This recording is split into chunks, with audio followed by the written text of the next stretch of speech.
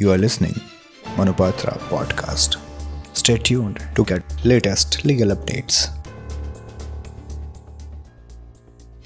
Greetings everyone. Manupatra brings to you the news highlights of 20th June 2023. Starting with the Supreme Court.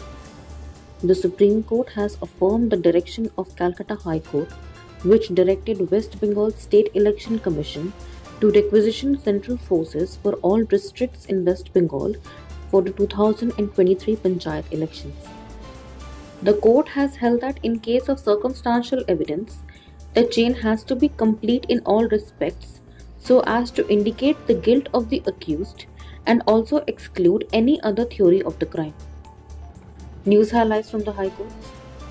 The Bombay High Court, while observing that transfer of liquor licenses is at the discretion of the concerned authority, has held that when the legal heirs of the deceased license holder applied for cancellation, the Excise Commissioner was duty-bound to cancel it.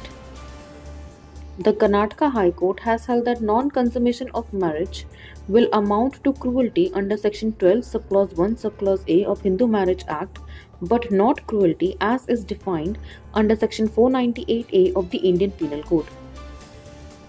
The Himachal Pradesh High Court, while observing that maternity leave aims to protect the dignity of motherhood, that every woman, irrespective of her employment status, is entitled to maternity leave, has held denial of the same violates fundamental rights under Article 29 and 39D of the Constitution.